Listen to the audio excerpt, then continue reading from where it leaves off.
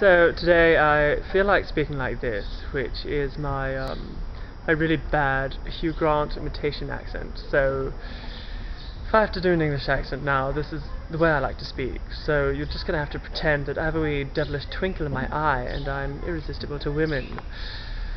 Now,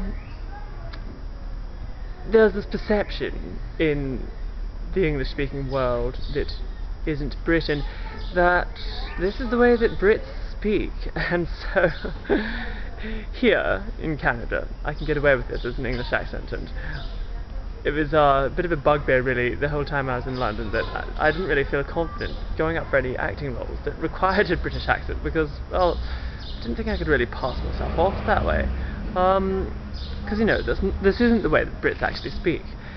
And so I'd have to try something else which would make me sound rather like a tit.